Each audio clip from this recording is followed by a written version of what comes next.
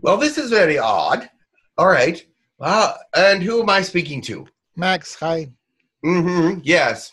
And what is it that you have in question?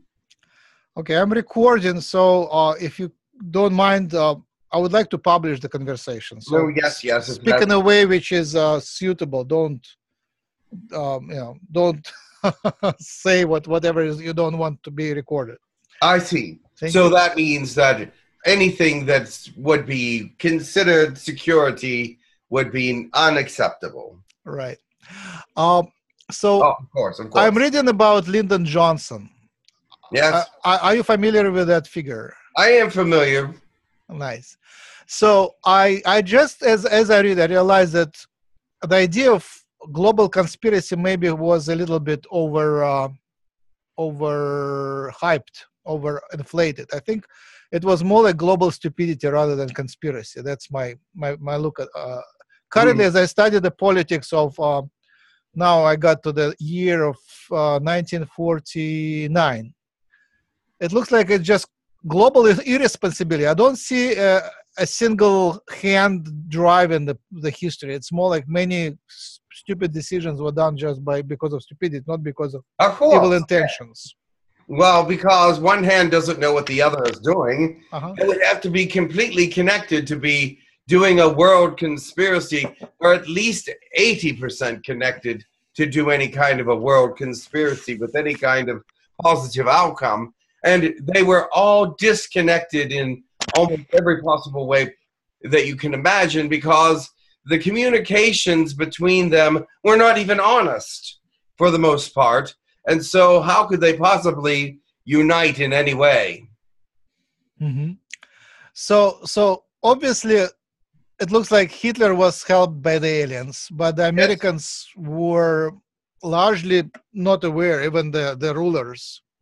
Well, the thing is, eventually the aliens who saw what were happening outside, they discovered that the Nords were working with Hitler and the German army and the German scientists. So they had to equalize it and send someone to help on the other side to equalize the effect, because it was an unfair war at that time, because Germany was winning by leaps and bounds. So they had to equalize it so that there was a chance to for the other side to win. Otherwise, world domination would have been very, very awkward there. It would not have been world domination. It would have been a chaotic mess. Right. But still, as you were looking at it this way, they sent in a couple of their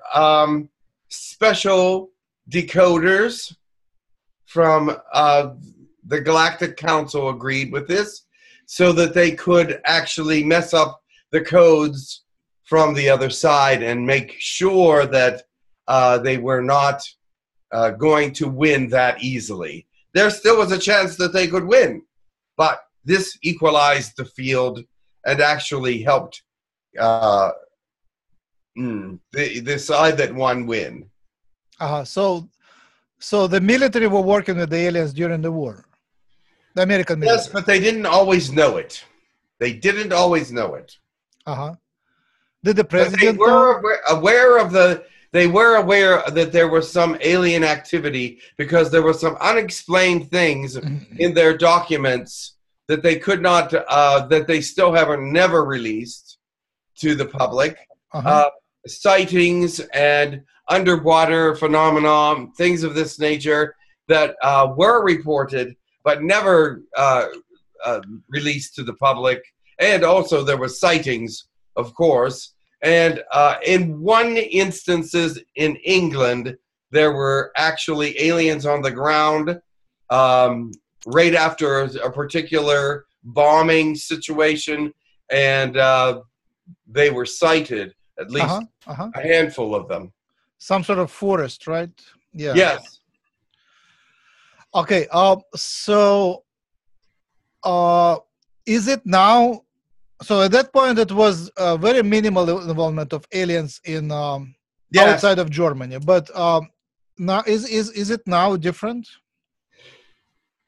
Well, yes, it is very different because there are aliens doing all kinds of things for humanity, but they are not actually working inside the society as much as they did in the past.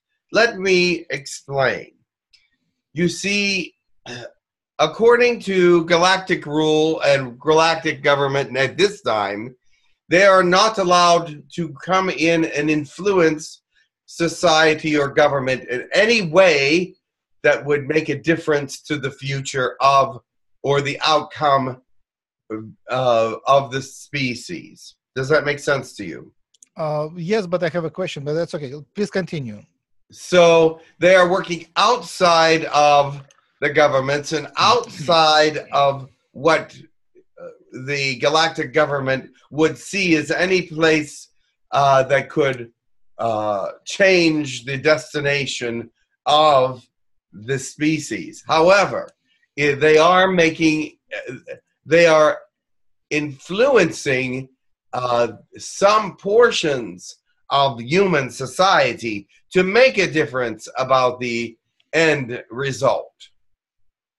All right. So when Girk Fitneer negotiates with the governments, yes, they're working from outside, and it is permitted. That's how it is. Yes, but there are a few, and well, perhaps I shouldn't go there. There are some, but you know, the galactic government does not know that there are some that are on the ground and that are working in places that would probably not be acceptable. Right, right. So I guess that cannot be disclosed, but what can be disclosed, what are the plans? It looks like there is an outside force which has a plan. There is. It's the basic plan, without going into a great amount of detail, would be to keep the species alive, to keep it vital and working, keeping the axis in line. I know that there is not much published about the axis, but this is a great concern for many aliens because the axis. Do you know about the scientific fact that your planet flips over at least once every 800,000 or 900,000 years? Yes, except the number I think is different, but yes. I'm not sure exactly. What they told us was 800 and some thousand years. But anyway, it's not always accurate because it can change. There have been interludes where it's only 600,000. And then there have been interludes where it's been over 11,000, 1,100, whatever. It is that it is not a consistent time period. It's not like a clock. It happens whenever magnetic fields and things of this nature come into alignment with certain areas of the suns and the planets and things of that nature, and it causes the movement. So that is one of the great things. Right now is a very prime time for that kind of movement on your axis system. So they're keeping that as aligned as possible. However, when it moves a fraction with one way or another, it can cause weather changes and earthquakes and volcanic reactions. Right now in Bali, you're having a major volcanic episode. But there will be others. Okay. So in terms of economy, I'm very interested in what will happen to the economy, and it looks very hopeless. Question. We are watching this closely. There's many different suggested outcomes or predictions, if you will, because there's many different hands in what's considered the mainstream of the economy. Now, You have those that are the wealthiest people on your planet, and they do have a hand in the economy as well. But they cannot keep up with how to move or generate the balance that is necessary to keep everything in line. You see, they would want the economy not to collapse, because that would mean the end of their fortunes and the end of their ruling, or their hand in the ruling of the earth. They do not rule the earth in the sense that they have political jurisdiction, but they do rule the earth when it comes to what is selling and who is buying, etc. In many senses, they have a good working knowledge of the stream or flow of thoughts that are going through societies all over the world. They have their finger on the pulse of humanity. But there are those that are foolish about how to run financial institutions. They're foolish about how to make good deals. And some of these people are in very high places and are making very foolish decisions, which also affects the wealthiest people of the planet, that make them wonder about the balances that they are trying to keep. Also, there is other influences, such as diverse changes in the weather and the activities of the earth, because these do affect the financial structures. You see, money pouring into areas that have been hit with great difficulties depletes the budgets of some places that need their budgets for wonderful and financial growth, or for export-import information or development. And so with these great storms and earthquakes and things of this nature, it changes financial income and outflow on a daily basis.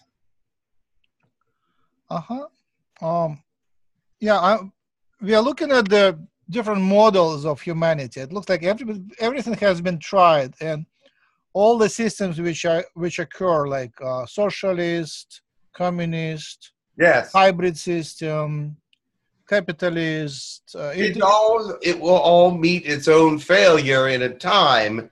This system is not ever going to be completely successful, and will have to collapse at some point.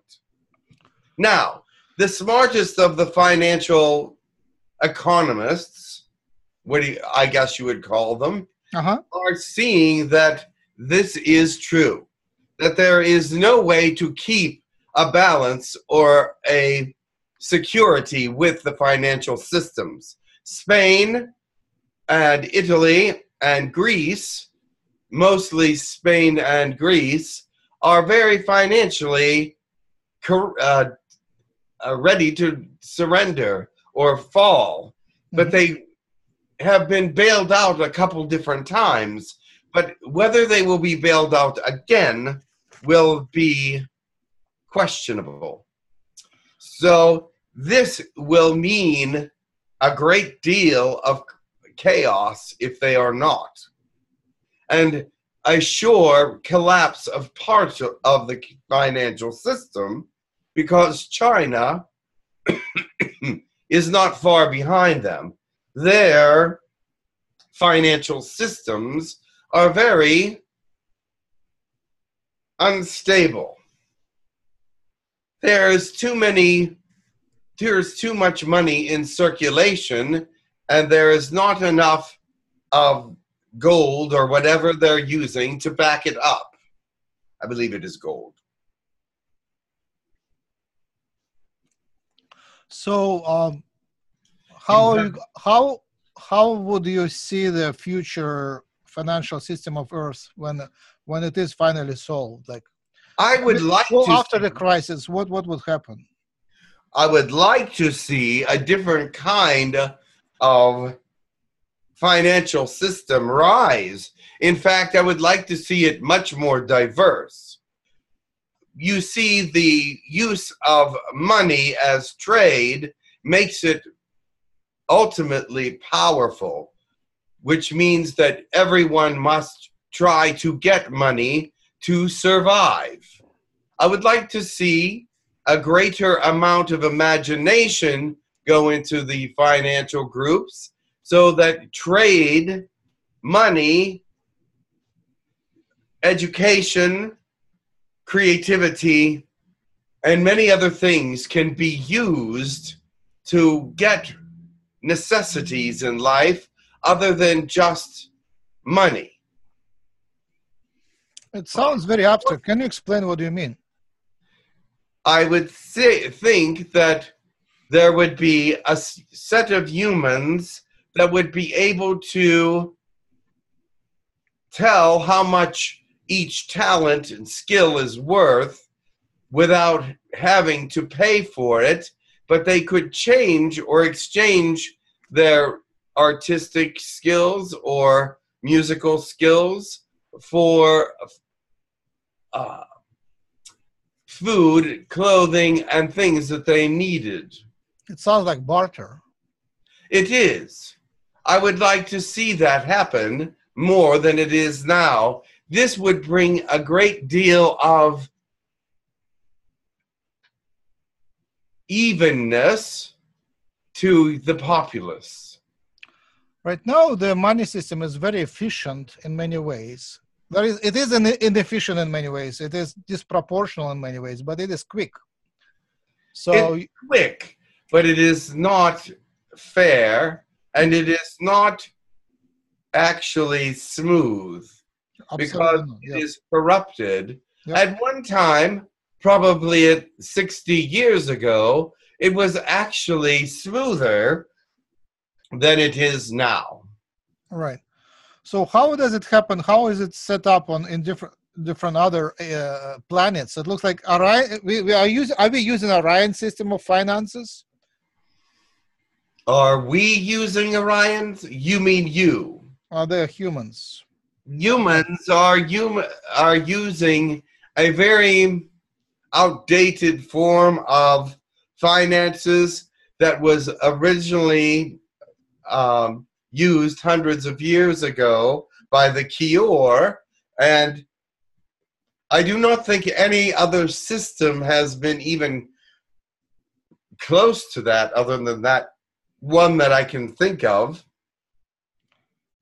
Are you saying that the galaxy never uses that kind of electronic finances as we use now?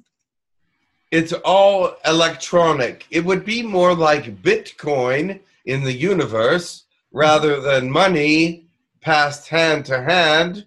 You would just electronically exchange units in some ways, but there are other ways. But you see, in the universe, galaxy, whatever, they also can electronically exchange not only coin, but property and valuables and different things that may be of interest to other species, such as minerals, uranium, plutonium. How is it different from Earth? What's the difference? We already have electronic systems, so what is wrong with our system? You do not include, you only include money as a way of exchange. You do not use other things to exchange in your system. Oh, here is the answer. Okay, so instead of how do you include it? I don't know. So we have to have multiple currencies, and some currencies would be now not government money, but labor as a currency. Labor could be a currency if it is necessary and needed. And goods. How do you normalize goods? It still have to be expressed in some sort of number. You have to have someone assess the value of all things. So you have assessors going around, and if you do not have money, they will assess what skills and abilities that you have and put that on the market. I already have some sort of electronic. Yeah, that's what we use, like guru.com and other freelance services, Uber. Yes, but they are not popular enough. So that's the future, right? So we will just have talents more or less assessed, and everybody would have their value calculated in talent. And as the thing is, it is not just static.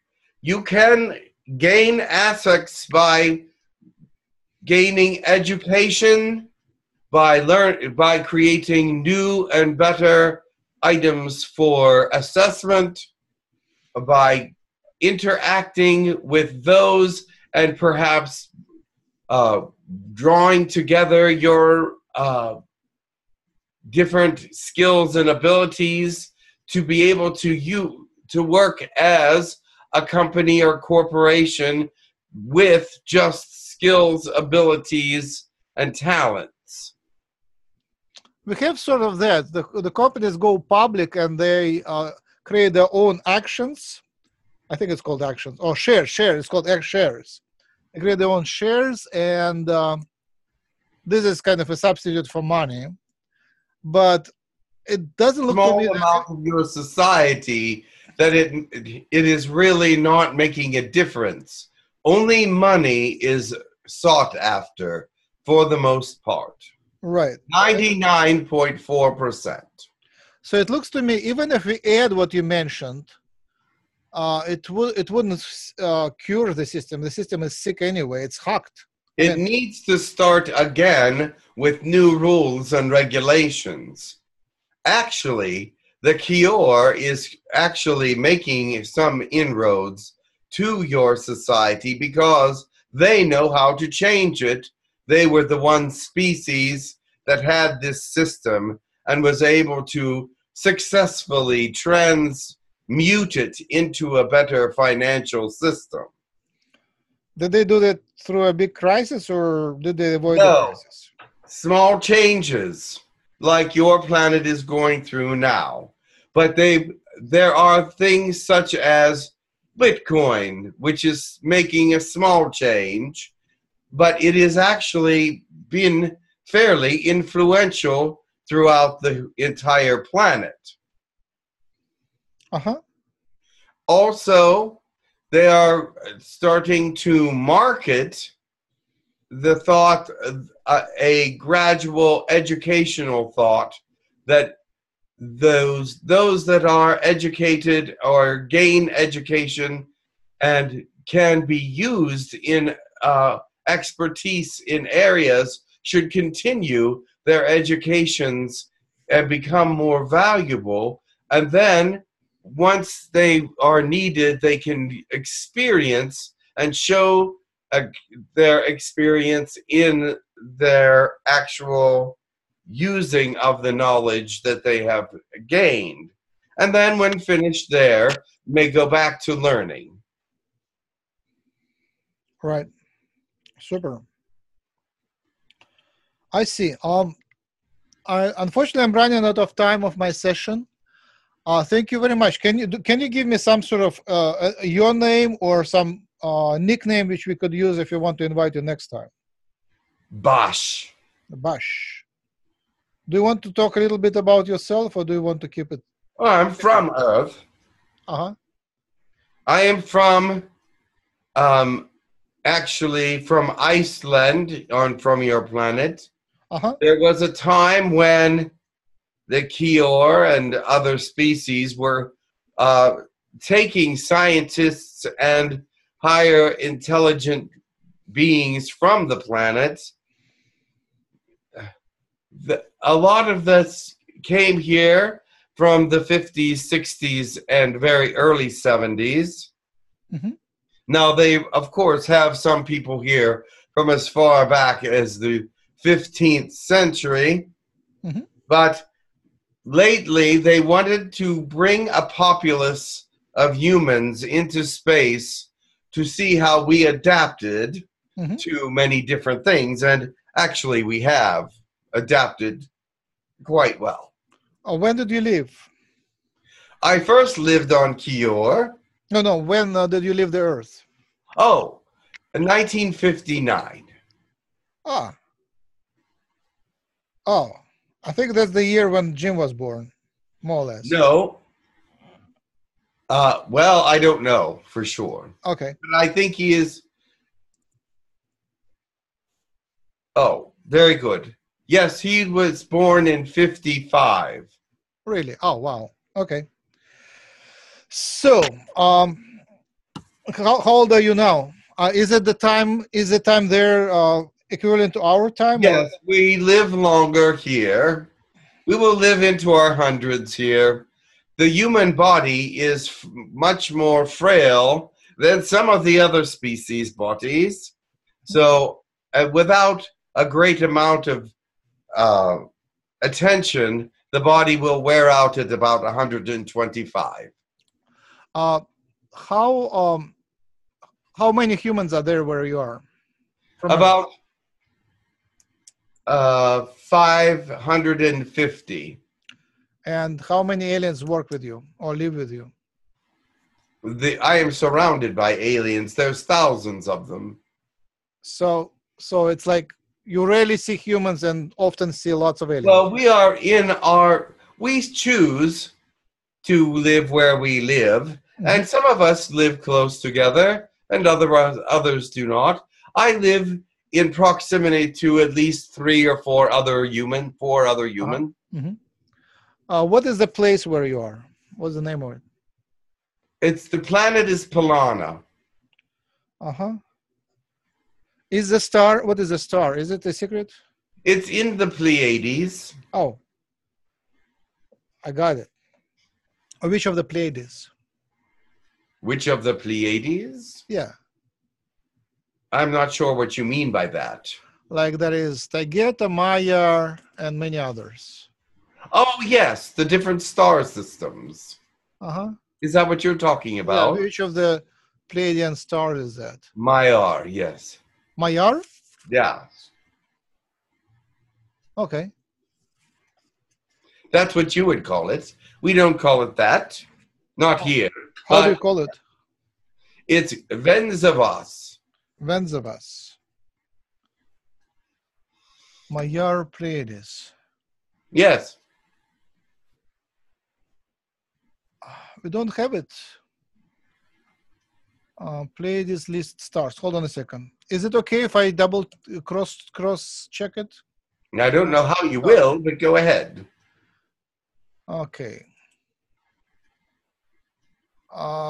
There are systems here. 7 sisters. Is it one of 7 sisters? Yes.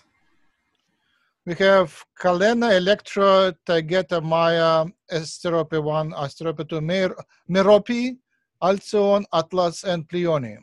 None of the. Pleione. Oh, Pleione. It's close to Pleiades, but we call it Pleiades, you call it Pleione. Oh, so the Pleione is a star. So which planet of the Pleione would it be? Like number from the star? 4th. Yay! So now we know your star. Beautiful. Thank you. Excellent. Super. The planet we call Pleiades after the star. So, and the Quior, are you surrounded with? The Quior are not in the Pleiades. Oh, I got it. The Quior are in the Orion sector. So what's the species which surrounds you? Or several species? Oh, many kinds of Pleiadians. What's there's the tall and the short blues, the silver white Pleiadians, and the green Pleiadians. Excellent. The Mayans are most popular here. They are from Maya. Got it. That is one area that is properly pronounced by humans. The Mayans are blue Pleiadians. They are tall and very advanced, and you will be meeting some of them on your planet. Yeah. One in particular there, the king of Pleiades, or Maya, and ruler there now, is now in human form. King of which place? Maya. King of Maya. What's his name? 𝗪𝗘𝗧𝗏. Super. Very nice. It would be nice to continue conversation with you. That part is new to me, and it's very exciting. You And will be excited, yes. Thank you for the discussion of the economy. That is important too. Excellent. There are so many different ways to discuss it. Of you course. can discuss it as a whole, or in very many sectors, or by country, or many different ways. Yeah, and most of these ways lead nowhere, but some of these are very important. Yes.